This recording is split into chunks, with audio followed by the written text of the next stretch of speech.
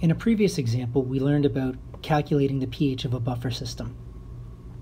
In this example, we're going to learn about the effect of adding an acid or a base to that buffer. So we have a 1 liter solution containing 0.5 molar acetic acid and 0.4 molar sodium acetate. Acetic acid and acetate ion are conjugate acids and bases. They're both weak. That means we have a buffer system. The question gives you the pKa for acetic acid, 4.74, and the question asks, what is the pH of the buffer? Again, this is something that we've done already, and we can use either an ice table or we can use the Henderson-Hasselbalch equation.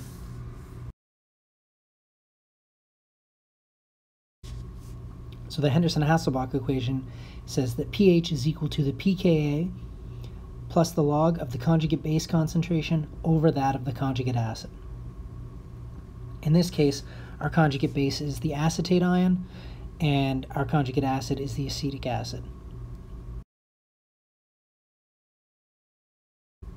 So the buffer equilibrium that we care about is acetic acid splits up into acetate ion plus H+. We have 0.4 molar sodium acetate, and that is 1:1 with the acetate ion, so we already know the concentration of our acetate ion.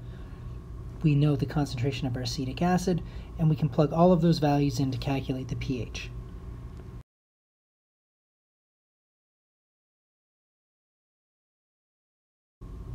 And we come up with an answer of 4.64 for our pH.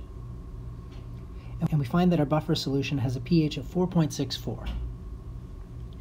If our weak acid, weak base pair had equal concentrations, that log term would go to 0, and the pH would be equal to the pKa.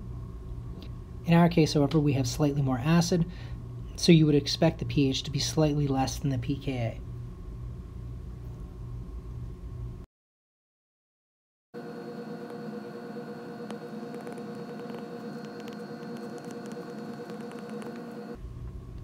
The second part of this example asks, what's the pH of the buffer after you add 50 mL of 0.3 molar HCl?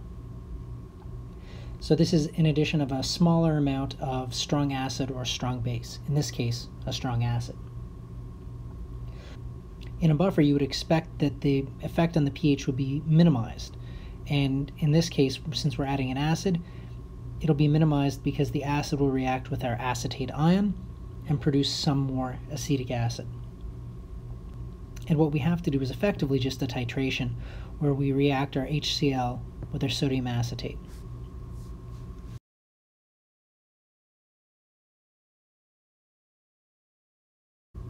Initially, we start with 1 liter of solution, and our sodium acetate is 0.4 molar, which means our acetate ion is 0.4 molar. And again, if we have 1 liter of solution, that means we have 0.4 moles of sodium acetate or 0.4 moles of acetate ion.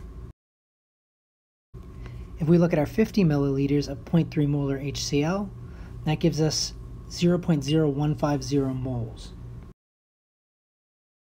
And of course, initially, we have 0.5 molar acetic acid in 1 liter, which means 0.5 moles of acetic acid.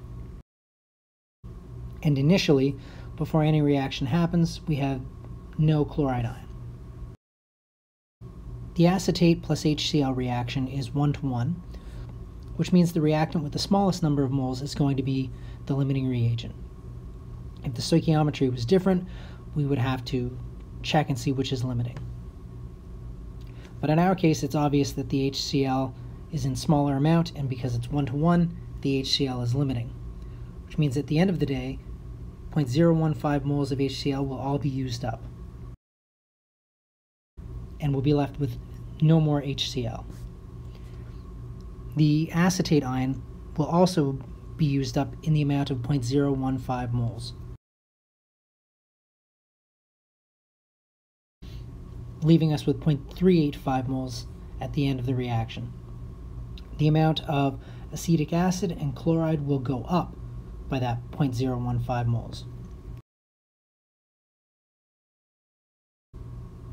Now we know from previous work that the chloride ion has no impact on the pH of a solution, so we can ignore it altogether. and all we're left with is an amount of acetate ion and an amount of acetic acid. These are still the components of a buffer, and we can use these moles and our new volume to find molarities, and we can plug those molarities into the Henderson-Hasselbalch equation. Or we could recognize that the total volume is going to be the same for acetate and for acetic acid, and that the volume terms will cancel in the Henderson-Hasselbalch equation, in which case we can just use the number of moles.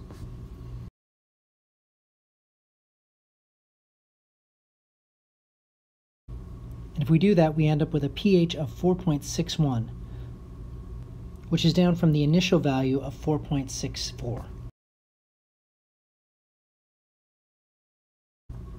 So we can see that even though we added a fairly large amount of a moderately concentrated acid, the effect on the pH was dramatically minimized because of the buffer system.